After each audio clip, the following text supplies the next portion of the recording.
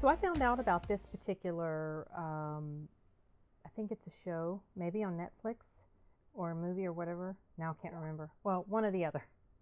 I found out about this today, and I had not heard about it, so I went to look up what it was about, and they said it was about vampires. So immediately I was like, okay, I'm down for this, and I'm going to go ahead and check this out now.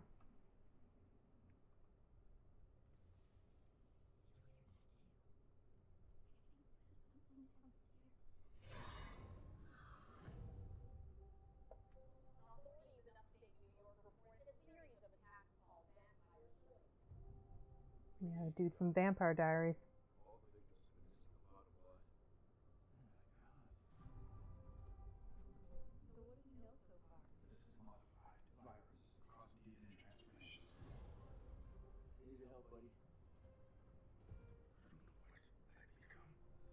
Oh, his friend. Mm. Oh, is that a nightmare scene, maybe?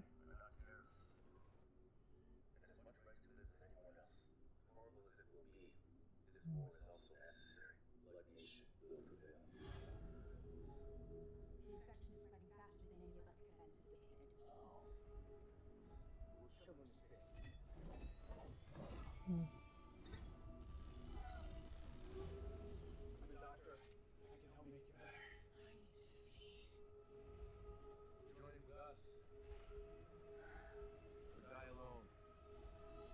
Mm.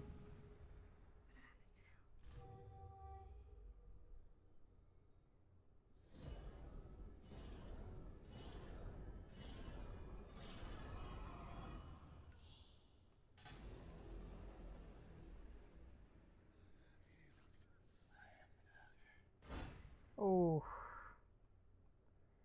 okay. Well, okay, let's see. Let me press play.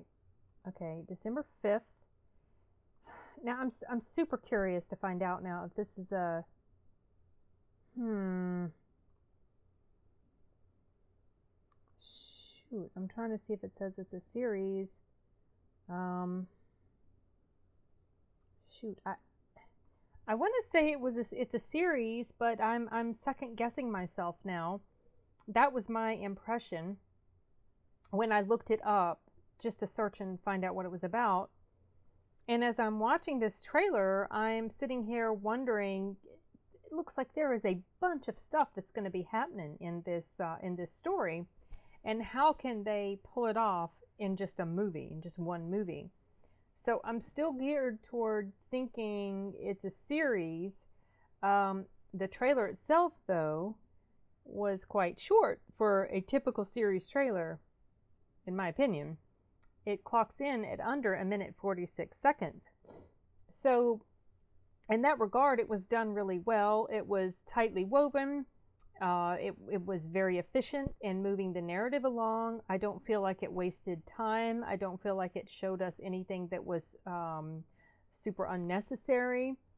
It sets up the premise for us. I'm intrigued by this whole type of story slash situation, the conflict that is going on with this main guy and his good friend.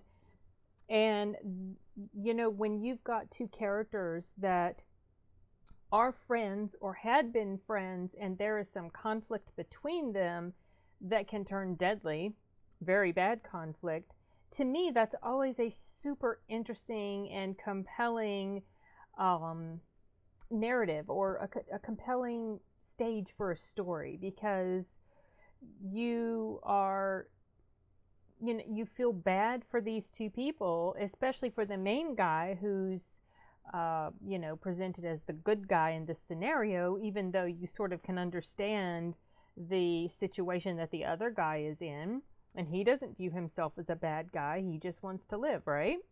So I find that very compelling, and I'm really curious to find out how this situation gets resolved between these two characters. And I'm hoping, you sit here, well, I do anyway, when I watch things like this and I see there's this big rift that has occurred between characters who care for each other in whatever capacity, whether it's friendship or something more than friendship, you know, and they've got this wedge between them. It's probably one of the reasons why I like, well, it's probably one of the reasons why Captain America Winter Soldier is my very favorite Marvel film out of all of them. I like almost all of them, with the exception of Captain Marvel, which I can't stand. But out of almost all of the Marvel movies, which I like almost all of them, The Winter Soldier has always been number one for me ever since I saw it. And I don't know how much of it is because it was such a huge improvement over the first Captain America, or because, well, it's definitely a very good story, very well written, well acted. The action is awesome. The storyline flows very easily, and but that element that I really like about it is the story of Steve Rogers and Bucky, and this thing that happens that has driven them apart, and how throughout the course of this movie, despite all this conflict that they're going through, they find a way to come back together again and to unite as friends again. And to me, that's such a powerful story, and I've just always loved it so much. And that's probably part of the reason why this is a story that interests me a lot and comes out in just a few weeks. I'll definitely be watching it, whether it's a series or whether it's a movie. And, you know, if I like it good enough, I'll probably come back and maybe make a video review of it. So I think that's all I can think of to mention at the moment. Oh, with the exception of, let's say, the people who are in this trailer, the only person I recognized offhand is the main dude, Ian Somerhalder, or whatever his name is. I remembered when I looked this up that I saw his name as as being in the cast, and then when I got around to watching it, it kind of slipped my mind until I saw him again.